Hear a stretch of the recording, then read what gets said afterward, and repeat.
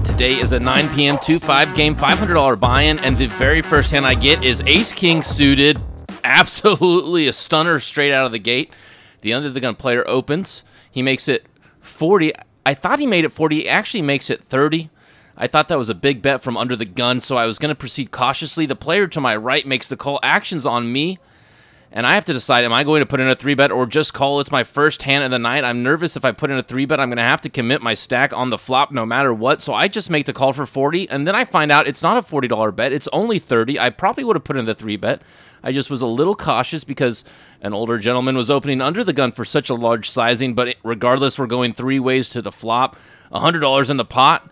The dealer burns, turns, flips up the cards, and I have a straight draw. It's a gut shot straight draw. There's no clubs on deck. 2 overs. Now, this is not the type of flop I want to see. I'm going to have to be careful based off the next bet sizing, and it's 35. The original under the gun player continues betting. The middle position player comes along quickly. I have to call 35 for our $200 pot, so I'm in, hoping to catch a strong card on the turn. The dealer pounds the table, burns and turns. It's a 4 of hearts, and my dreams of winning my first hand with a monster are starting to slip away.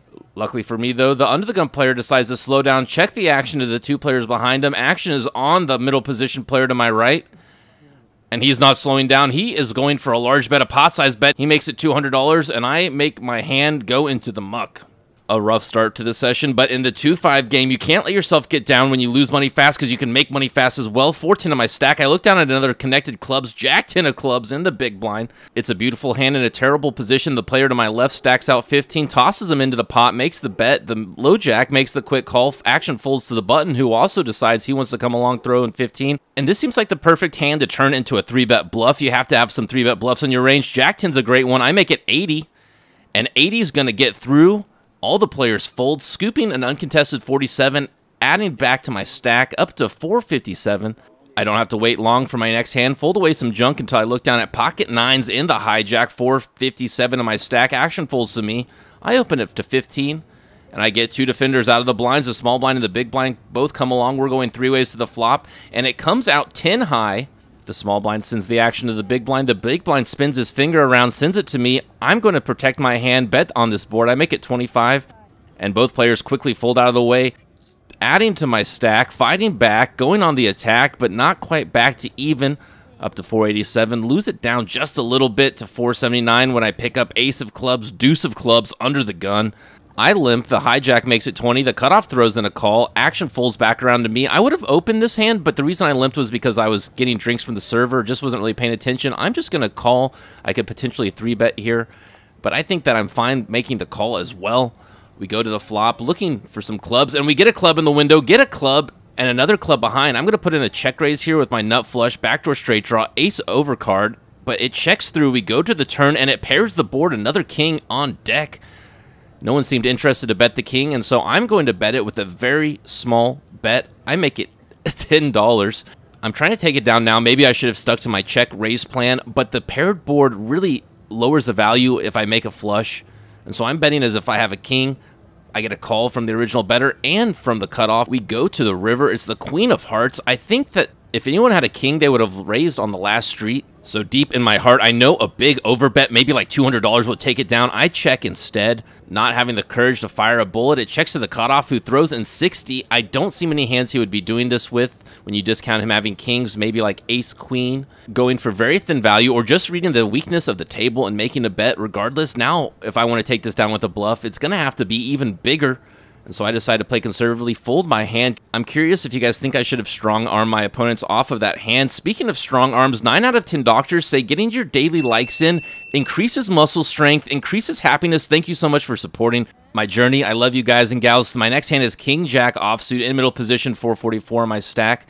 The player to my right limps. I open it up to 20. The small blind defends. The middle position player calls 65 in the pot. 3-way action to the flop, and it comes out 9 high.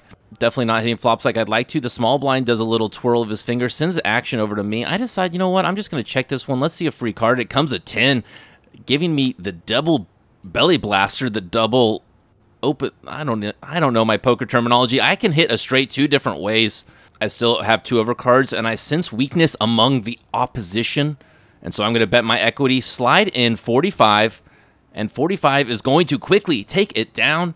And speaking of taking it down, I'm about to go to the World Series of Poker in Vegas and take down the main event just like the champions you see on the screen above. I'm selling AcKc. I still have about 8 to 10% left of the 40 that I'm selling, so make sure you shoot me an email. Get in on the glory, get in on the fun, and potentially get in on life-changing money. The next hand I pick up is King Queen offsuit in the small blind, 482 in my stack.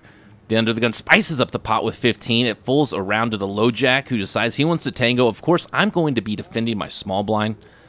And we go to the flop 3 ways. It comes out queen high. I check to my opponents. I'm checking range here, and it checks through. We go to the turn, which is another 5, pairing the board, and now I need to attack. I need to put out a bet if no one's going to do it for me. Defending against backdoor hearts, defending against hands like Jack 10. I make it 20, and 20 is going to take the pot down. Just winning small pots this session. Maybe I'll get a big pot in a moment. But right now, I finally have gotten back over my starting stack of 500 up to 517, and I pick up pocket 7s on the button. The under the gun player calls. The middle position player makes it 20. And we're going to get a lot of callers here. The low jack makes the call. The cutoff comes along. I'm going to set mine on the button, of course. The under the gun player completes. We're headed to the flop 5 ways. $100 already in this pot, and it comes out with a 7. Rainbow board with an ace and a king. The first thing I think to myself is I am going to make a lot of money in this pot. Action is on the middle position player. He makes it 30. He's going to continue betting. It folds around to me. I make the call. The under the gun player comes along as well. There's already almost $200 in the pot. The turn brings in a lot of backdoors, backdoor flushes, backdoor straights. At first, it seemed like a safe card. At first, it seemed like a 7. I thought I had made quads, but when you look at it, this card does bring in a lot of potential disaster for me. And the original better fires again 90 into the pot. The question is, do I want to put in a raise here? Do I want to jam all in? Do I want to spring the trap now? Do I want to call and maybe get the under the gun player in, build this pot? I decide that I can just make the call. We'll see where it goes from here. I feel really safe with my 7s. And so I throw in the 90 as well. The player under the gun is smacking chips in between his hands, but then quickly makes the call as well. Doesn't take him long whatsoever. And the worst card in the deck comes out, the queen of clubs, bringing in more straights, bringing in the backdoor flush.